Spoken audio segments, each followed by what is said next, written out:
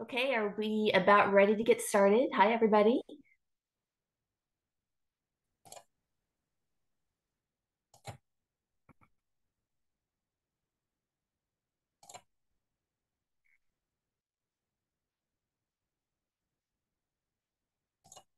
Okay, all right.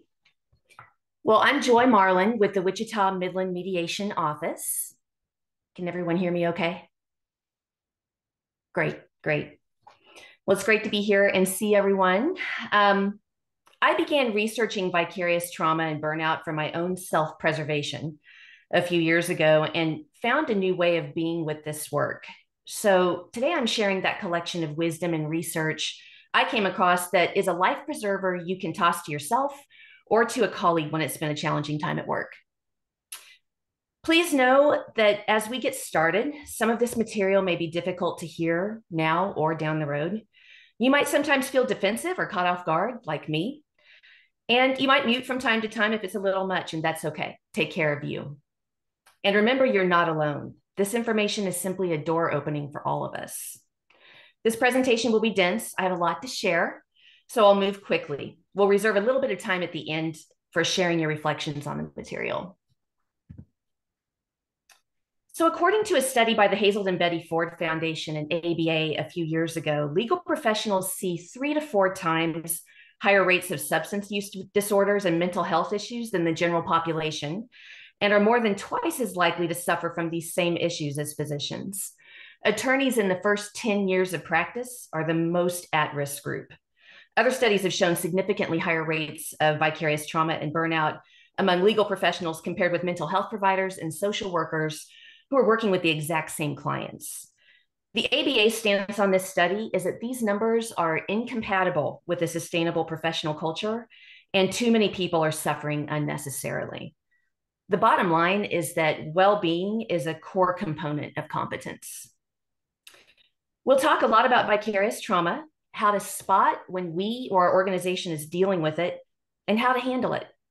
You can't avoid vicarious trauma, but you can manage it, and that will be your own trauma stewardship.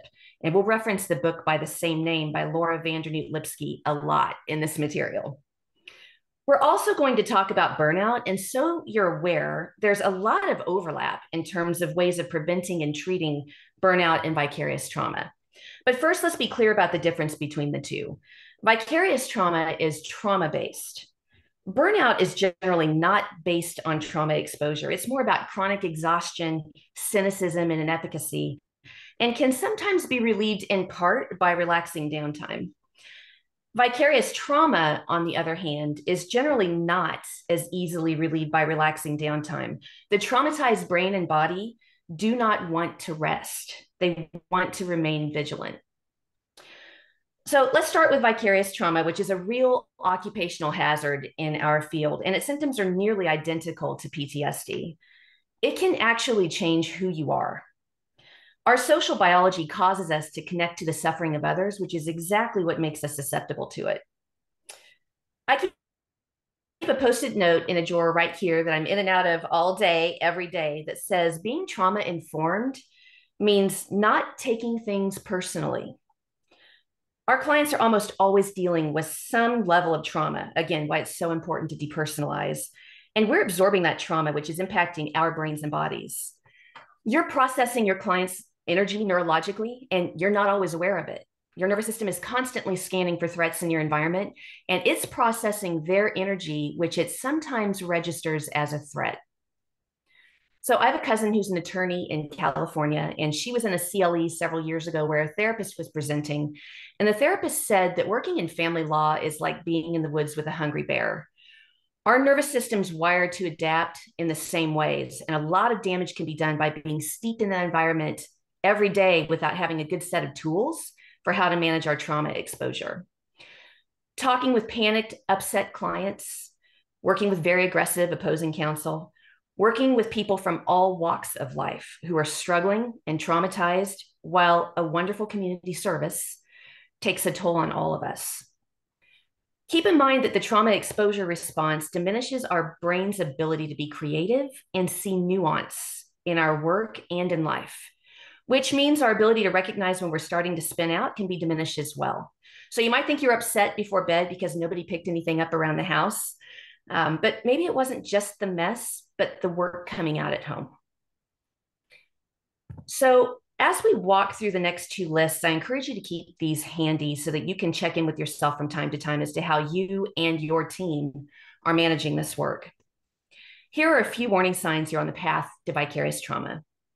The sense you can never do enough. Maybe you've had a series of case outcomes you're not happy with, an unusual number of difficult clients lately. Hypervigilance, so really being on the lookout for clients to lie, because so many have been lately. So you become hypervigilant with your friends and your loved ones. Also being so focused on your job that it feels impossible to be fully present for anything else. Having a family member ask where you are when you're sitting right in front of them. Over planning and feeling like you have to do everything right away when you're on vacation. If you hurry up and relax, you can get out of the present moment and keep anticipating what's next, which is exactly what vicarious trauma will keep you doing, staying out of the present moment so your nervous system can stay vigilant. Staying in the present moment as often as you can throughout your day will help you mitigate your vicarious trauma. And we'll go into more detail on this later. Minimizing, when we minimize the fact that we're dreaming about cases or the fact that we're not sleeping well. The author of Trauma Stewardship says this can also show up when you start downplaying things that don't fall into the most extreme categories of hardship because we're losing our compassion and our ability to empathize. We can get so saturated that we can't possibly take in any more information. So we minimize what we're hearing or seeing to avoid going beyond what we can take. Apathy. Maybe you have a client who's leading you down the primrose path. So you say, let's just cut to the chase. So you're running out of empathy, you're getting short with clients. Chronic exhaustion, where you just wake up feeling tired. Maybe you're dealing with some physical ailments. This is a big one for burnout too, when you just literally have no fuel left at all. Having dissociative moments where you check out and you're not tracking with a client or with somebody at home. Dissociative moments are common, but they become a problem when we barrel through them and act like they didn't happen. Remember that every organism exposed to trauma will try to protect itself. We can all expect these moments when we're exposed to trauma, so notice them, avoid isolation, and use your tools and seek support when you need it. Anger and cynicism, where you hear yourself saying, I've heard this story before, right? Maybe you're experiencing some angry outbursts, aggression, poor job performance, deterioration of your personal relationships. Having an inflated sense of self-importance. And we'll talk about this later with the miracle worker reverie, but this is where you're saying to yourself, if I don't do this right or take this late call, the whole world's going to come crashing down for this family. Remember, we don't have control over other people's lives. The author of Trauma Stewardship says we can also begin to feel dependent on other people's struggle and their need for us to help them to maintain a sense of purpose. Noticing that you're sometimes behaving in ways that you never imagined you would when you first started this work. So maybe in the beginning, you didn't jump to conclusions so quickly. Maybe you were more open-minded. Maybe you truly believed what you were doing mattered and was helping. The inability to embrace complexity. So the author of Trauma Stewardship talks about this showing up when you crave clear signs of good or bad, right and wrong, and feel an urgent need to choose sides. So our clients are either victims or they're aggressors. There's just no human nuance. Pay attention if you hear yourself saying, I love the dad I'm working with, but I just can't stand the mom.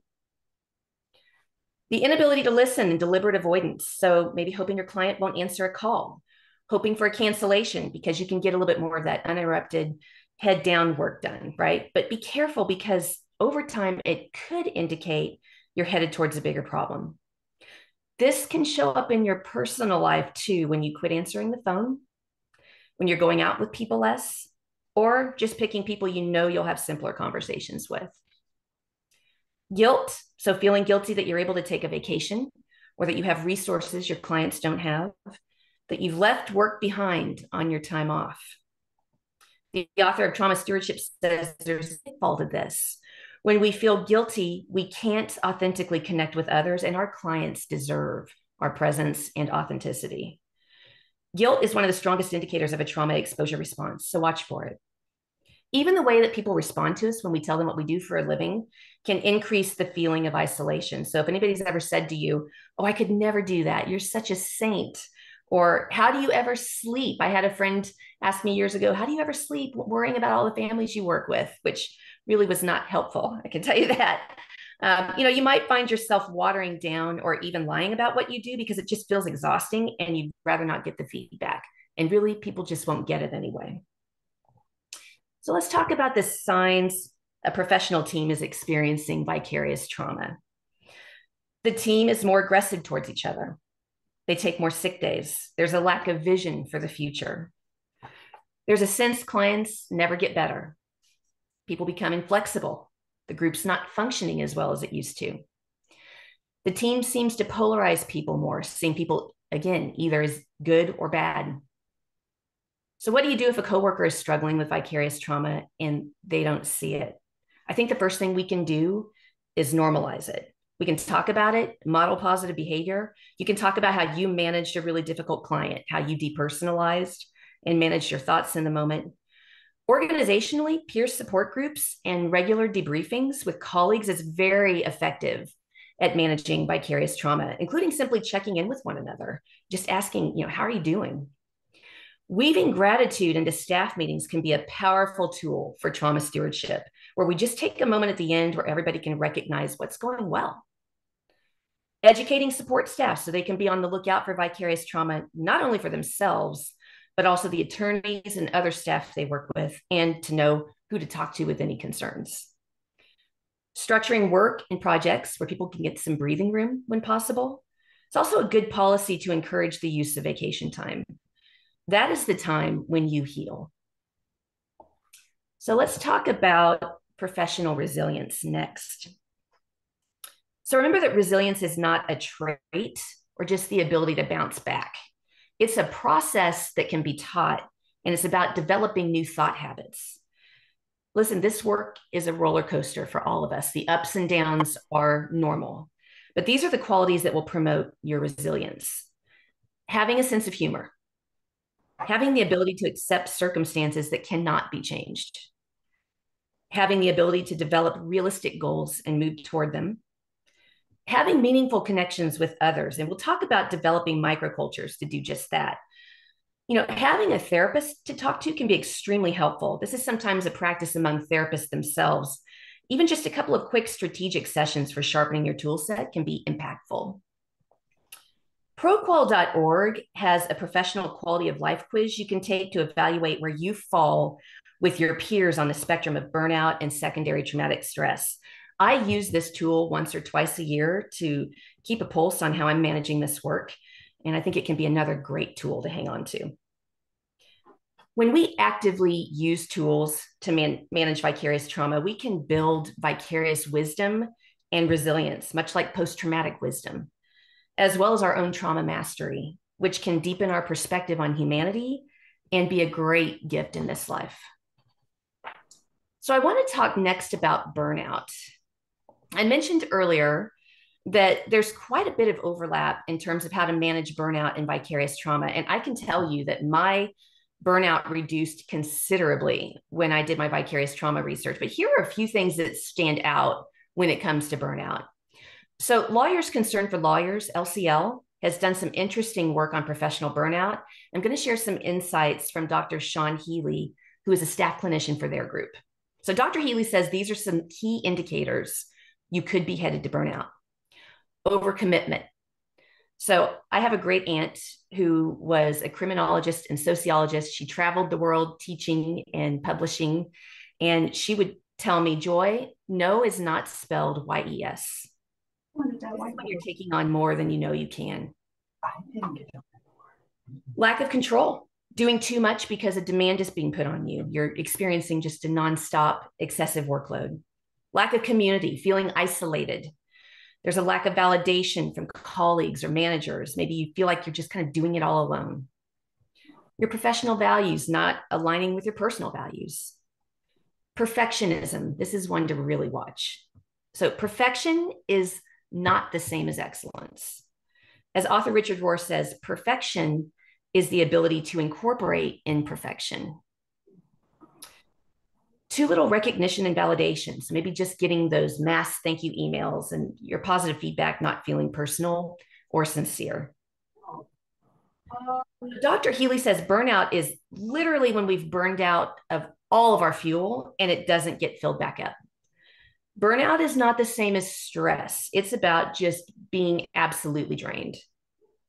So the signs you're burned out, according to Dr. Healy, are number one, feeling unwell and just chronically exhausted, becoming pessimistic about your abilities, chronic cynicism, having trouble focusing, feeling like you're more distracted in general. It starts seeming pointless to care about a task anymore, and it's just more difficult to complete tasks. Maybe it used to take less energy. And every day just kind of feels like a bad day. The good news is you can prevent burnout. So he says you can do this by, first off, respecting your downtime and leaving work at work. I've noticed when I've quit thinking about work for a number of hours or even all day, I feel much healthier. Maintaining community, again, watching for isolation and staying connected to your microculture. Avoid multitasking. The brain's not designed for this. I know, easier said than done in the legal field, right? But you want to try to focus on one task at a time and be more present. Research by psychologist Gloria Mark shows that 3 things happen when we continually multitask. We make more mistakes. It actually takes longer to complete each individual task, and we experience higher levels of stress. Setting clear boundaries and maintaining them, remembering how to spell no, right? Dr. Healy says the way to treat burnout is first, improve your sleep. I know we've been hearing this our entire lives, right, guys? But it really does go a long way toward mood regulation and getting you the fuel you need for this work. Scheduling time for tasks and not just your appointments. So instead of just squeezing tasks in between appointments, maybe turn off email notifications from time to time and use batch emailing. Do less multitasking and focus more. Ask for help. He says when we share a load, it reduces the weight. So let somebody know when you're struggling and you're feeling burned out. He also says that recovery includes changing the pattern of your work. So taking an intentional break, whether that's during the day, on the weekend, or planned time off, focusing on your boundaries, prioritizing taking care of yourself, because work and rest are 2 sides of the same coin. Reevaluating your priorities and increasing your community. So authors and researchers of emotions in the workplace, Liz Foslian and Molly West Duffy, talk about having a diverse portfolio of meaning in your life. This is kind of like that concept of having a diverse financial portfolio where your work is part of it, but so is your time with your pet, your hobbies, and your loved ones. Having that active rest and meaning portfolio means that when you receive critical feedback at work or a disappointing case outcome, it doesn't have to blanket your whole life. You don't have to awfulize it because you're diversified. So next, we're going to talk about several different barometers you can use to be better aware of how you're managing this work emotionally. All of these are your alarms that will tell you when to use your tools. So we're going to be talking about awareness of our thoughts, feedback from loved ones, feedback from colleagues, and physiological feedback from your body. So let's start with the most important one, which is awareness of our thoughts, also sometimes referred to as mindsight. This is that presence and non-judgmental inquiry of how we're doing every day. So when we're steeped in conflict and anxiety, the nervous system adapts to what it perceives as being continuous threat levels and will wire to scan more regularly for threats and cause us to believe a crisis and conflict is there when it's not. So we frequently see this in our clients, but it can also happen uniquely to us in this work. Vicarious trauma can shift our perception of people and the world. And I have one example of how this has impacted me personally. So years ago, I was at an ice cream shop with my husband and my son, and I noticed this beautiful young couple, and they had linked their arms and they were sharing an ice cream cone, and they seemed to be reminiscing about their recent first date. And my first reaction was, that's adorable. And then I thought, guys, just stop while you're ahead. You get down the road a few years, from now, you're going to have to go see an attorney. You're going to have to talk to a judge. You may have to come talk with somebody like me. Just save yourselves the heartache, right? And later on, I looked back on that and thought, I got a good chuckle from it, but I also thought, maybe it's time to do a little bit of work and kind of check in with how I'm managing things. So I think that stepping back and noticing your own thoughts can be powerful. The ice cream shop was just an invitation for me to use my tools. So the psychiatrist and neuroscientist, Dr. Judson Brewer, who wrote the book Unwinding Anxiety, has researched the connection between burnout and anxiety extensively among physicians. And remember, legal professionals deal with this more than twice as often as physicians. He says that anxiety is a habit that can be managed over time by being aware of when we're in an anxiety loop and getting curious about why we're anxious. So once you're aware you're in a loop, you can step out for just a moment to non-judgmentally observe yourself and ask, is the story I'm telling myself about this situation or even my stress level what is actually happening? And is my line of thinking right now really going to serve me moving forward? The goal is to help you step out of the loop just long enough to readjust your thinking in the moment, keeping in mind that we can't believe everything we think. The brain is a highly efficient organ. It jumps to conclusions and labels how we're feeling very quickly in order to keep us safe. So it's important to remember that our thoughts aren't always facts. Awareness of when you're in the loop can be powerful so you can hack it. And we'll talk about a number of hacks for the loop in this training. We also have to actively challenge our own negative thoughts and cynicism and reframe our own thinking about this work. So when you're up at night ruminating about a case and you're thinking, what might this kid go through tomorrow if I don't prevail? Or if I don't make the right decision, or if I miss something? You can actively challenge that thought and remind yourself that you're giving tools to the families you're working with that they've likely never had before. And that you can open the door, but you can't make anyone walk through it. Remember that our brains are wired with a negativity bias to keep us safe, but can lead us to awfulize when it's not actually necessary. So it's important to consciously remind yourself that you're in a high conflict situation, which means it's going to be even more important that you use your tools today and after you go home tonight so you can go back to being you. This will help you stay on the middle road on those tough days.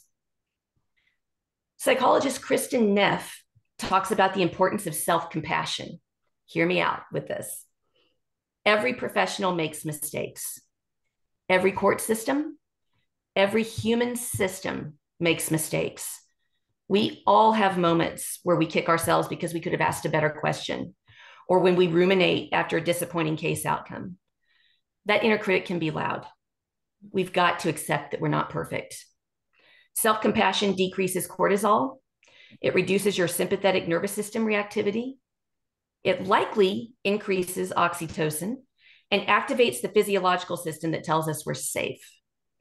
Dr. Neff says that when we criticize ourselves, we activate our threat response and we isolate.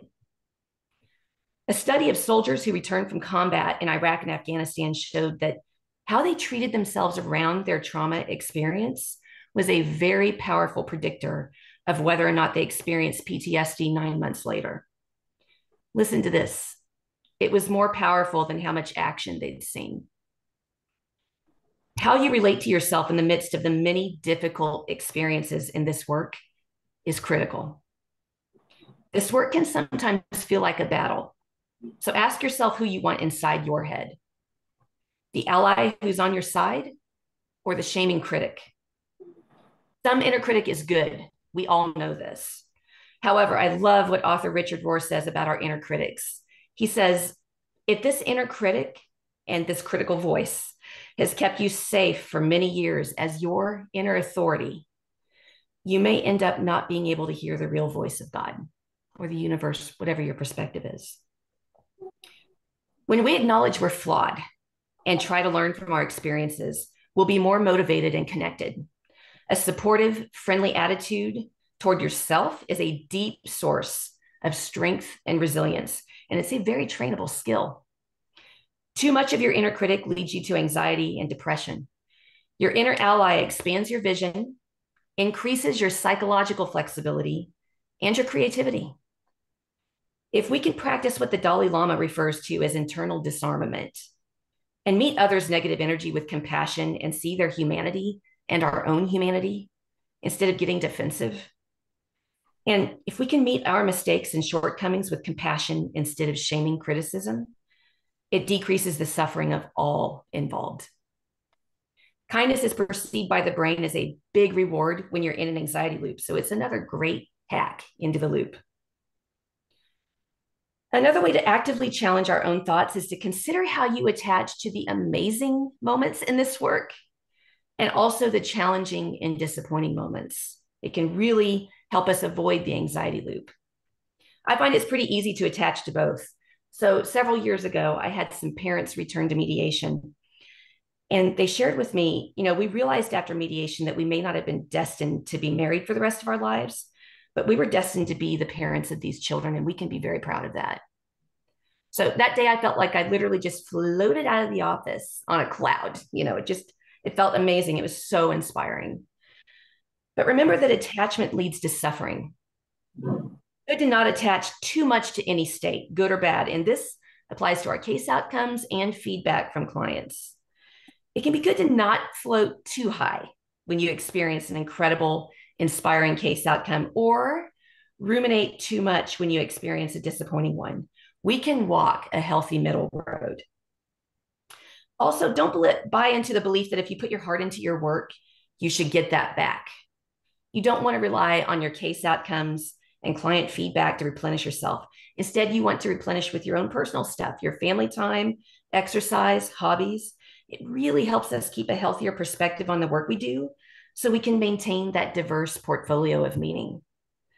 Again, it comes back to being on the healthy middle road. Also, be aware of the risk of the miracle worker reverie. So according to the Vicarious Trauma Institute, the miracle worker reverie happens to people affected by vicarious trauma. It is very easy in this work to begin to believe that people will do what they're supposed to do because of you. If your clients can't seem to reason and you can't rescue the people you're working with, and you've been basing your self-esteem on what you do instead of who you are, you can really suffer. Be very cautious of the miracle worker reverie. In order to keep yourself in a healthy space, be careful of the thanks you receive from clients, although you all well deserve it. Keep your congratulatory self-talk measured out in healthy doses. And work to be a professional who has a lot of what Judson Brewer refers to as confident humility. So the Latin root of the word humble is from the earth. So he says it's about being grounded. It means knowing you're fallible. It means recognizing your strengths and at the same time remembering you're human. People misunderstand humility. They think it means that you have low self-esteem and you're kind of a wallflower. But if you're not humble, it's impossible to learn. The goal is confident humility, being secure enough in your own ego to acknowledge the things you don't know, and in particular in the legal field, the things that you can't fix. If you can do that, you become a lifelong learner and you will soak up things from everyone you meet. Arbitrator and mediator Chuck Crumpton says, in this life and in this work, you can either be humble or humiliated. So let's talk about your next barometer, which is feedback from loved ones. So several years ago, I was headed to the office and was dropping my son off at school on the way, and he was repeating himself to me probably for the third or fourth time. And he finally said, "Mom, have you been mediating too much lately?" And, we talked earlier about how it can be really hard to take in any more inputs and conversations because this work can literally saturate us. Loved ones might be telling you you've been quiet or distracted lately, commenting on how they've noticed a pattern of you not sleeping well, noticing your personal relationships taking a hit. Loved ones telling you you've been agitated, angry, reactive, not as apt to spend time with them as you used to be, and isolating. While it may be hard in the moment, trust me, I know, it's actually a gift. It's a chance to get that awareness and start using your tools. I've taught my husband and my 18-year-old son over the last couple of years some of the signs of vicarious trauma and burnout, and they've gotten really great at not only spotting it sooner than I usually do, but also delivering their observations with a really soft pitch, right? They get that this is difficult work. And most of the time nowadays, I'm proud to report that instead of feeling defensive, I'm really appreciative. And I use it as a reminder to go to my tools. The author of Trauma Stewardship shares her own story of the voices of her friends and loved ones, and eventually even her clients getting louder until finally she had to face their question of, are you sure this work hasn't gotten to you? After lots of suggestions to take some time off, think about another line of work, and just stop taking it all so seriously. The problem is that we go along not able to hear them because they don't get it, right? In my case, only mediators really understand what I go through when I talk to them about my work. So it's easy to tell yourself no one else gets it, but they do. In Trauma Stewardship, the author talks about the importance of having a microculture. These are loved ones and people in your immediate personal community who can shower you with encouragement and keep you accountable. The goal here is to prevent your own isolation, a warning sign of both vicarious trauma and burnout. She says we all need our microculture we can debrief with, laugh with, consult with, and just become better people with. These are also people who refuse to go along with our harmful internal habits. And remember, as I heard someone say recently, there's sanity in community. Okay, so let's talk about feedback from colleagues as your next barometer. Speaking of microcultures, feedback from colleagues can be just as powerful. So this can look like a coworker asking if you're okay, noticing you've been more stressed lately, taking a lot more on. And this is a good thing, by the way. We should be doing this. When we support one another within our organization, against each other, now oftentimes our colleagues can pick up on our struggle before we do. So we can be a great asset to one another in this way and just build that professional resilience and increased longevity for all of us. So let's talk about, oh, and I love this quote. One can save one's life as a human being along with one's professional existence if one seizes every opportunity to act humanly towards those who need another human being. Everyone in his own environment must strive to practice true humanity toward others. The future of the world depends on it. All right, let's talk about your last barometer, that physiological feedback from your body. So keep in mind that energetically, lots of things are happening when you're working with a traumatized, angry, scared, or confused client, and your nervous system is constantly to protect you. The other person's body language, the tone of their email, their tone of voice, their eye contact is impacting you, whether it's making you more comfortable or more anxious, more than you know. If you don't take that energy in and then release it and let it go, it sits in your body and you'll feel the tension in your head, your neck, your shoulders, your stomach, your sleep. These are great barometers for how we're doing. It's so important that we listen to our bodies and notice our sleep habits every day. So in the book, What Happened to You by Oprah Winfrey and Dr. Bruce Perry, they talk about sensitized nervous systems. So our clients are oftentimes dealing with the sensitized nervous system. So instead of the moderate stressors that you and I are used to every day, where maybe we're anticipating heavy traffic on the way home, our kid comes home with a bad grade, right, that we experience and recover from over and over, they're dealing with the big stressors. There's no way to make rent. There's domestic violence at home. There's a knock on the door from Child Protective Services, right? And before they can fully recover, there's another one and another one until their nervous system baseline is way, way higher, right? They may react much more strongly than a person without a sensitized nervous system to little things like a lack of sleep the night before. And they'll spend more time in fight or flight mode. So things as little as remembering their appointment with you on Monday is forgotten until the last minute. And then they don't show because they didn't arrange for transportation and childcare because their brains just won't let them do it. The key to life, I think, is to depersonalize, depersonalize, depersonalize. When you have a client who flies off the handle or is highly emotionally charged, and you're feeling some of that energy coming at you, remember that they're dealing with the sensitized nervous system and it's not about you. When you're dealing with opposing counsel or other professional who seems to be irrational about a case, remember that they're probably dealing with the sensitized nervous system and vicarious trauma and maybe burnout and have emotionally invested too much in the case. They're no longer on the middle road. So it's harder for them to see the perspective of the other side and think clearly. So remember, it's not about you. You can work to react less. You can keep your thinking brain more online. Our brain functioning depends on whether we're in a moderate state or a sensitized state based on our exposure to trauma and stress. We too can over time develop sensitized nervous systems that can eventually lead to impairment with our work.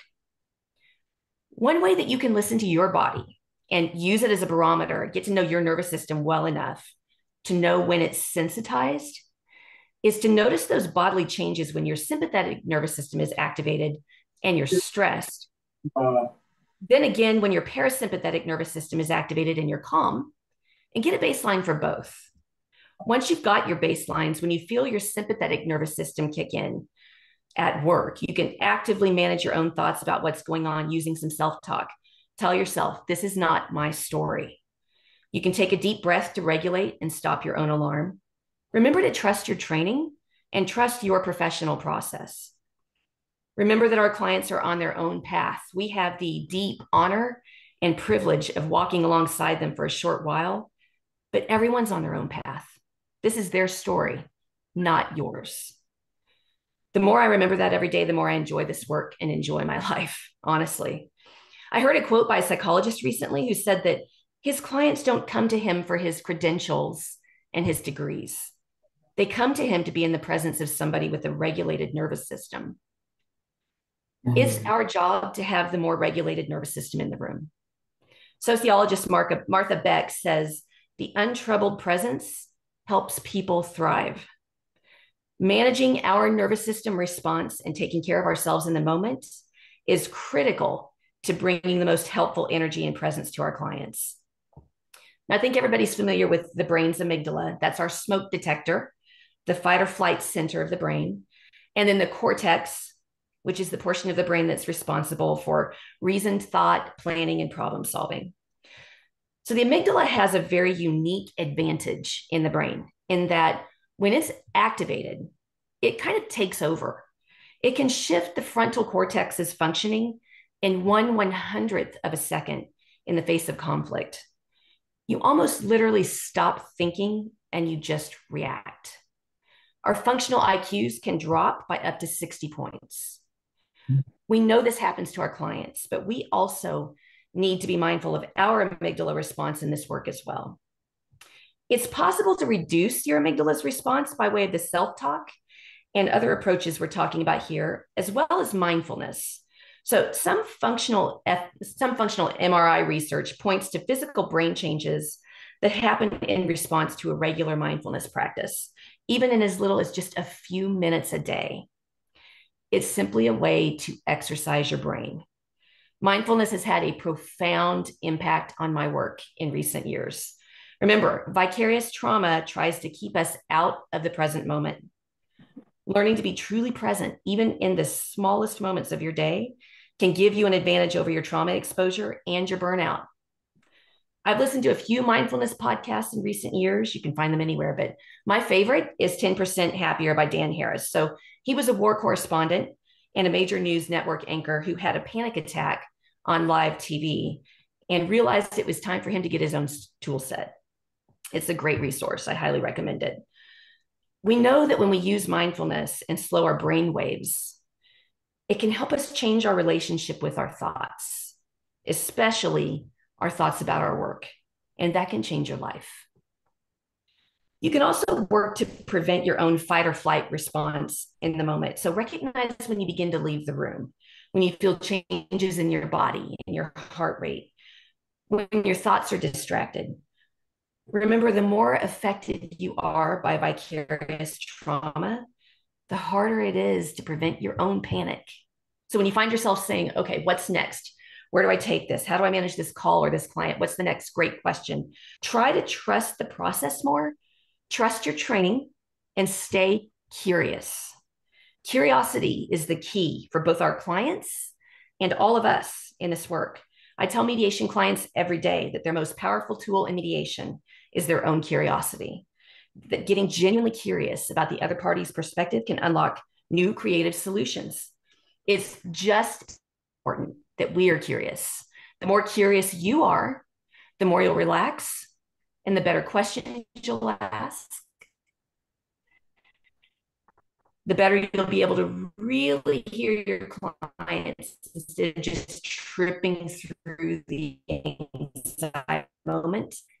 And you'll enjoy your more. You will.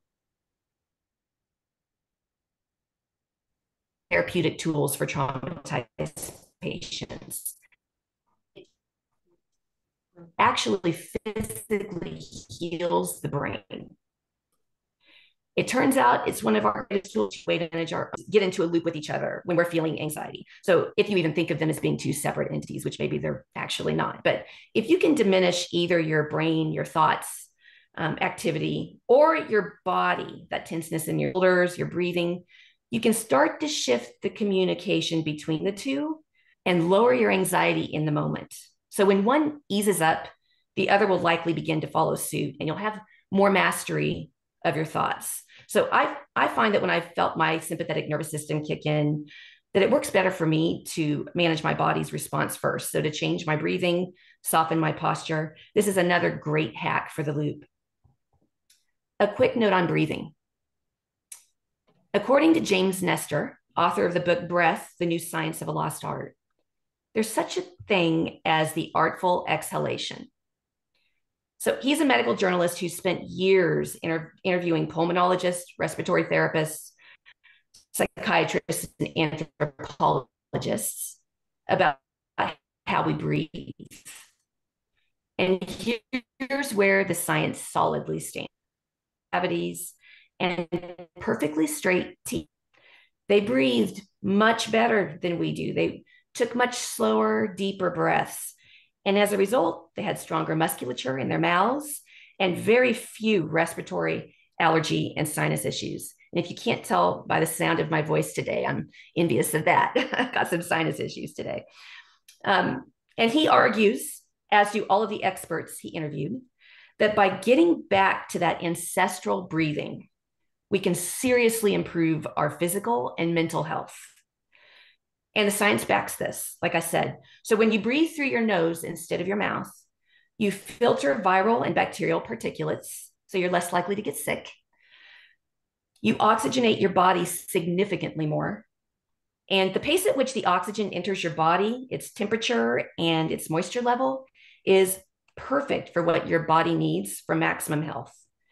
Nose breathing that is slower with a deep exhale, which is really the most important part, and deep inhales that move your diaphragm and your abdomen throughout the day decreases cortisol, blood pressure, blood sugar, anxiety, depression, and stress.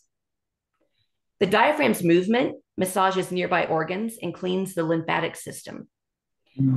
It can also have a wonderful impact on your sleep, especially if you can get in the habit of practicing that throughout the day.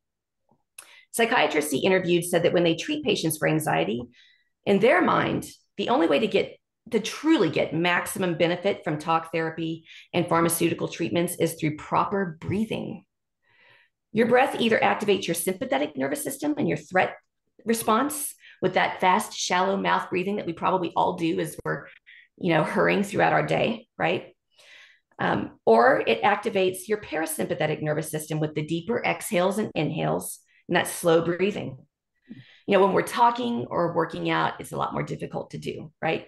But throughout the workday, a great way to get a handle on any stress or anxiety, as well as oxygenating that wonderful prefrontal cortex and improving your health, is practicing and getting into the habit of slow breathing.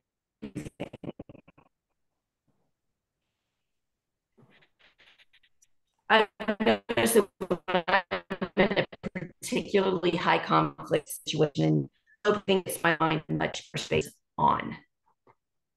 It's super easy and it's well worth practicing, whether that's at your desk throughout the day, on your drive to and from work, while you're home binging Netflix. anytime you remember to do it. And the more you do it, the more it will just become instinctive and a habit. And as quirky as this sounds, I know I'm actively taking care of myself when I practice slow breathing throughout my workday in a small but profound way. And I love this quote at the end: curiosity will conquer fear even more than bravery will. Okay, so let's talk about in the moment care. So, in the moment, you can protect yourself. Some clients can be very aggressive, overtly or covertly. I once heard a very seasoned attorney mediator say that clients can be scary, and this is true. So, unmirroring, this is where you break away from whatever you're doing with your clients. You know, when your anxiety is heightened and you might be feeling hooked by the emotions in the room, because emotions are very, very contagious, you can break your own mirror responses by doing things as simple as crossing or uncrossing your legs, changing your breathing, and taking in the good. You know, we're all trained to look for the problem, but instead look also for what's going well and tell them. Notice if you're sitting the same way your clients are, if you're breathing similarly. This will tell you how much everyone is mirroring one another in the room. I'm a huge fan of breaks in mediation. It can be a great way for everybody to reset and just get unhooked from the emotions. I also every day imagine myself rolling up a car window when I meet with clients. So you imagine yourself rolling up this thin piece of glass where you're present, your mind is alert for them, you're in the moment, but the window is there as a simple, natural buffer. We all know that getting enough water throughout the day flushes out stress chemicals. We know that coordinated physical activities like yoga and Tai Chi that help us get down into our bodies through movement is a very effective treatment for trauma survivors. Getting enough protein throughout the day. So, veterans diagnosed with PTSD who get enough protein throughout the day have significantly fewer flashbacks and nightmares. So, I think we can take some cues from some of this research. Taking a deep breath in and out right before picking up a call or opening up an email can help you regulate throughout the day. Like I mentioned before, breathing is one of your fastest tools for kickstarting that wonderful parasympathetic response. Also, remember, the goal, as I heard somebody say recently, is to observe it, don't absorb it. Presence. Practicing your presence in lots of moments throughout the day will help keep you grounded in your body and regulated as you experience trauma exposure in this work. You can fight Vicarious Trauma's efforts to pull you out of the present moment. The author of Trauma Stewardship says this: being present is a radical act. It allows us to soften the impact of trauma and set the stage for healing and transformation. Best of all, our quality of presence is something we can cultivate moment by moment. It permits us to greet what arises in our lives with our most enlightened selves, thereby allowing us to have the best chance of truly repairing the world. And I think that's what everybody here signed up to do. So I want to share this quote with you to kind of wrap all of this up together. Be empty of worrying. Think of who created thought. Why do you stay in prison when the door is so wide open? Move outside the triangle of fear thinking. Live in silence. Flow down and down in always widening rings of being. So remember who you really are. Remember, as sociologist Martha Beck says, that on an energetic level, it's only when we show up as a person who has set themselves free that we have a chance of setting other people free. The world needs the peacemakers and the problem solvers. We need you to be good to you so you can all continue to do the inspiring, life-changing work that you do. Okay, that's everything I've got, guys. I think we should have a few minutes left if anybody has any thoughts, reflections about any of that. Thank you so much, Joy. This every year is just inspiring, and it's a wonderful reset and reminder. Thank you. Thank you. Thank you.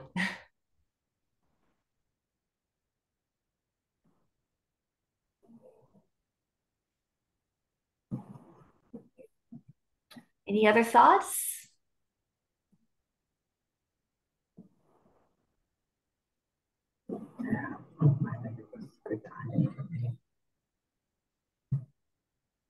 Okay, well, I think we might wrap up about 10 minutes early.